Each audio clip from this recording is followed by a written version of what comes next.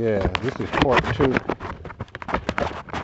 Yeah, but when she left me to die, my aunt Shaquita Washington, who was a hoarder, insane child abuser, when I came back over there to try to help her with that house, try to save that house, she was in the front yard arguing with little 7-year-old girls, talking about they're saying her name wrong. That's not my name. That's not my name. Don't say my name like that. And I said, Shaquita, go off in the house. You know what I'm saying? Come on, please, go off in the house. That's how crazy she was. She was arguing with children. How crazy she was. She used to give me toys when I was a little bitty boy and take them back from me. You know what I'm saying? Tell me, oh, well, you can play with it when you come over here.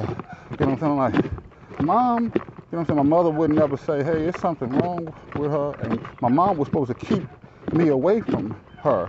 But my mom was an abuser too. So, you know, I'm not talking about my mom right now. That's another story. I'm talking about these people that sold a house that I was the only person taking care of for 20 years, saving it from the city. Because, see, the city was going to take it 20 years ago because of the whole, they was going to destroy it, like many houses in the neighborhood. I've documented that too. There's many houses in that neighborhood that nobody's family took care of. And so the city went on and destroyed the house. There's nothing but, you know, a field there now. Or they done rebuilt over the field. But yeah, the city allowed this man next door that probably used to work with my cousin at the police department to terrorize me the whole time. I believe my cousin was calling him and talking to him and telling him to do me this way and do me that way. I had to put fences up to keep this crazy man, James Thompson, from climbing through my windows, coming in my house with the police, going through all my stuff. There's no telling what he stole from me. Every time I would tell my aunt about how he was doing me and how he drugged, you know, he had his tree trimmers cut a tree down and dragged the limbs across the house that I was taking care of and destroyed the roof. And there's nothing I could do about it because my aunt left me with no way of communicating with her. You know, who does that?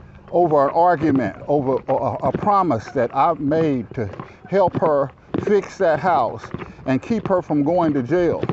I didn't even have any tools. I didn't even have any money. I didn't even have a car. And I would walk and find pieces of wood, and God would give me this and God would give me that. And I started working, you know what I'm saying, piecing that house together from the outside to make it to where the city didn't have a reason to come on the inside. And it was like a full-time job of 20 years.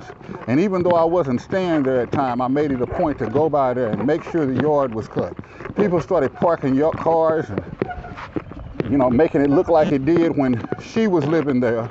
And I had to come straighten that out too with no help. The electricity was pulled off the house several times. I'm the one that put it back up. Not to mention, I did the electric there, the plumbing there. There was a lake of sewer water covering the whole backyard, which on that alone would have condemned the house. I'm the one that dug out the whole sewer line. And while I'm digging out the whole sewer line, she wouldn't even help me get the parts to put it back in. So I had to piece it together with things I found.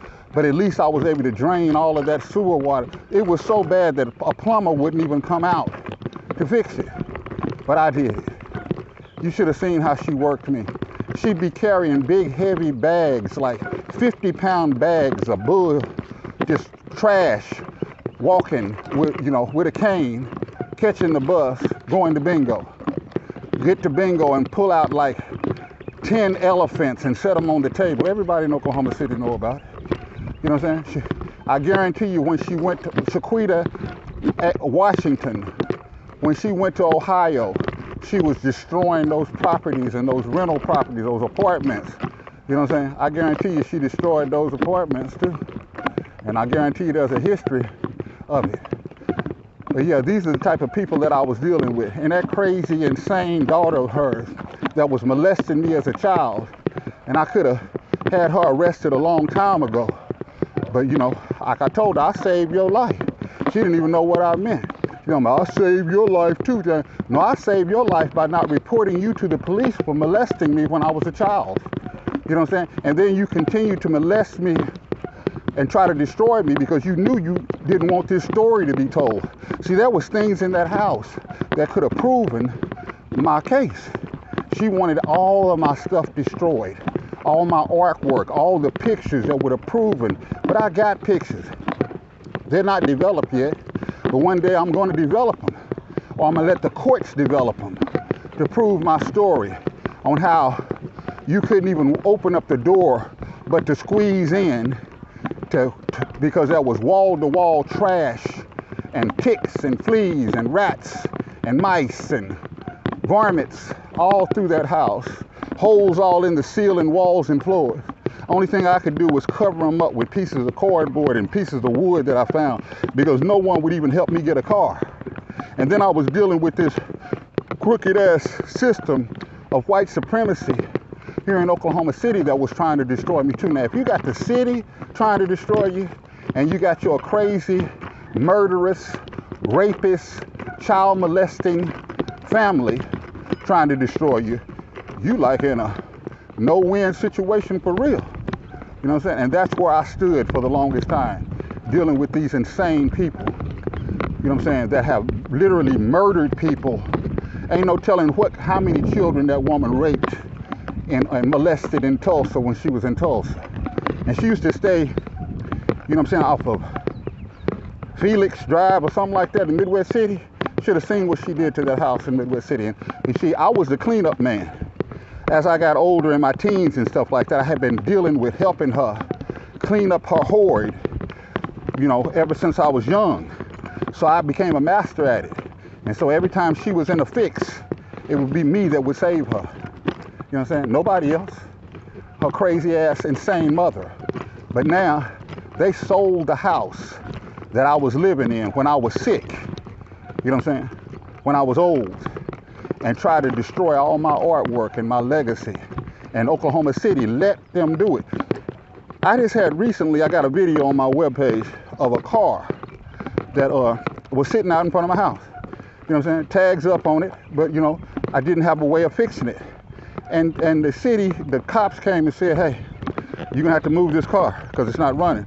And I said, sir, I'm sick and stuff like that. I got it on video. And I said, I'm gonna need some time because I don't have no family. I don't have nobody helping me. And the cop was gonna give me a month to move my car, a car in front of my house. But they're gonna give me 30 days to move out of a house that I have been taking care of for 20 years and tell me that's okay. And then all these crooked ass lawyers, every time I would try to contact a lawyer and tell them what my cousin did, they saying, well, she didn't have no. I said, my cousin didn't even tell me, ma'am, that you know, didn't even give me as a human being a chance to get my stuff away from the house. If she was going to sell it, wouldn't it be, you know, her responsibility a little bit, you know what I'm saying, in this crooked ass system? You know, your crazy ass laws that, you know, you're telling me there's no law that's going to, no kind of, you know, nothing I can do to get some satisfaction for this woman trying to destroy my life that was raping me as a child? I didn't tell her that, but I'm going to tell the world now. She sold the house without even telling me, man. Well, she didn't even have to.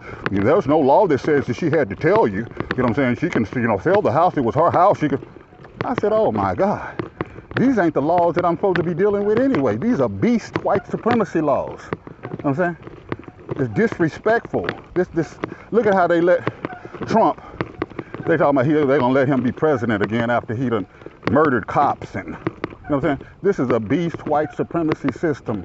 This is not laws. This is a lawless, insane shithole country. You know what I'm saying? Of criminals. You know what I'm saying? And in my Native American laws, somebody would have said, oh no. In a real law justice system, somebody would have said, oh no, you can't do that man like that. You got to give him some kind of time. He's an artist. Another thing too, the government's trying to destroy me because there's no black Indian artists. You never hear about them. But I'm warned that Oklahoma City been hiding for 20 years. Oklahoma City been hiding me. Galen Colbert is just a great state of what? did a story on me 27 years ago, but now they don't want to hear nothing about me.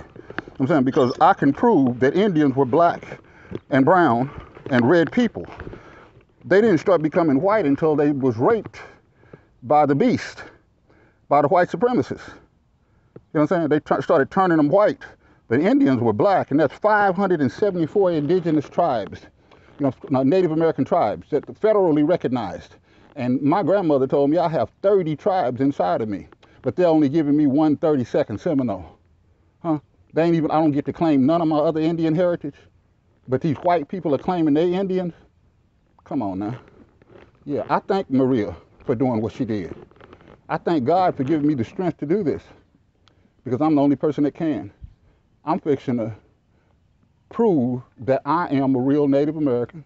I'm going to prove that I've been oppressed and terrorized here for 57 years. And I'm suing the United States government for terrorizing me and violating my civil rights and trying to make me into a criminal for the last 57 years. And that's my word, and I'm sticking to it. This is part 2. There will be a part 3 to this. Amen. Yeah, for all this time when I was working on that house, all I had was a bike. Them crazy people turned the water on so I could clean up her hoard. Maria Ann Blevins turned the water on so I could, you know, clean up that house so they could sell it with all my stuff in it. But let me go through the pandemic without no water. Never called me. When Maria Ann Blevins would call me, she'd call me private. Come on now. Because she knew one day, she was hoping that one day I wouldn't figure out who she was. She's an insane, sadistic, child abusing, narcissistic sociopath. You know what I'm saying? And she tried to kill me and tried to destroy me. And she used to call my artwork sticks. She's insane. You should see the horns growing out of her forehead. She has nails like an animal, like a beast, like a dog or something. Her nails, toenails, her mother's nails, they don't even look like human nails because she's not human. What human would do their blood like me? Animals don't even do that. Yeah, she sold my house that I had been taking care of, only me, with all my artwork in it, hoping that I would lose everything. But one thing that I won't lose is God. How could she sell God? Checkmate, whore. Amen. What a wonderful day, the Lord. Another thing, I'm supposed to be mad. I apologize to the jury and anybody that hears this. But if you really listen to what's happening to me, what happened to me, you'll see I have every right to be upset. You know what I'm saying? And I'm just venting. What a wonderful day the Lord has made. Amen.